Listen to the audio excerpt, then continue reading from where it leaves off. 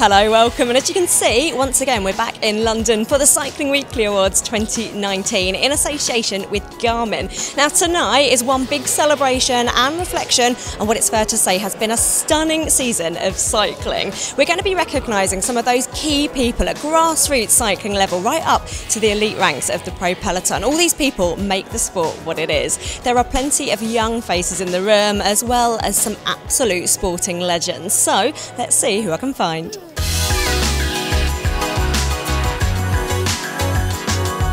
Cycling Weekly's changed over the years into what it is now. It's been around now for 128 years. Next year will be 129th, and we're really looking forward to that.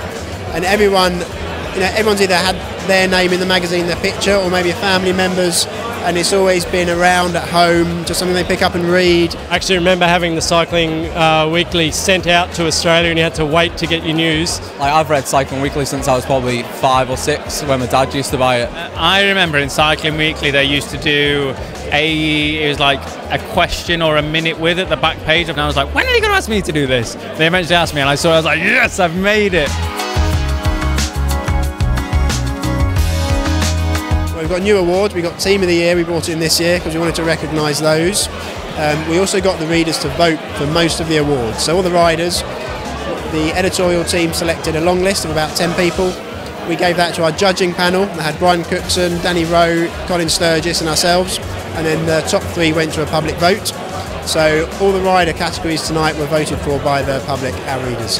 And tonight, the Cycling Weekly Magazine Awards, they're not just recognising the pro ranks, but the volunteers and the grassroots clubs as well. How important is that in your mind?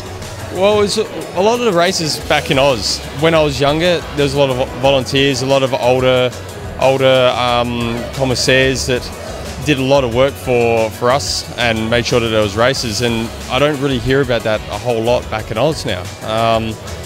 And they were a huge part of obviously why I am where I am now and why I got the chances to be obviously able to show off what I can do to the Australian team and then move on to Europe and obviously Olympics and etc. So they're a huge part, and obviously it's great to be able to recognise the work that they do. Yeah, I don't think there's a rider here that didn't come through a club, that didn't have mums and dads standing on corners or filling out forms, handing out numbers. So that's where it all starts. That's where the passion starts. That's where the love for the sport starts. So people don't get the recognition they deserve. So I think nights like tonight is a great opportunity to sort of thank people for that.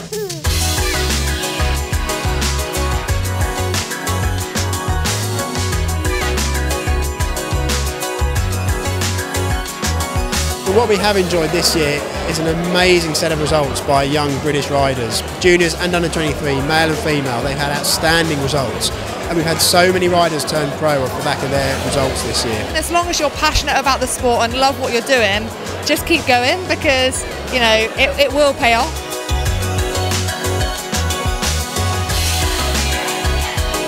Firstly, what does it mean to have won the award here tonight? It's really nice to have won an award that's been voted by readers, and to show that what we do day in, day out is really appreciated. It's unbelievable to be awarded this. To be shortlisted was amazing. And it's just fantastic that Cycling Weekly have put on this marvellous night, and it's a bit like the Oscars, isn't it, of cycling? So I'm thrilled to bits. Yeah, I'm really lost for words. After this season, it's just like another thing that's just so special to me. And this award is for the whole club. Our membership's grown to 317 this week, so this award is for every one of those members. It's great to get recognition. Yeah, it's better to get it earlier than too late. At least I can enjoy it. So to get the all-time achievement, the Cycling Weekly one, it's nice to get it when you're still very active, and I can cherish it for hopefully many years to come.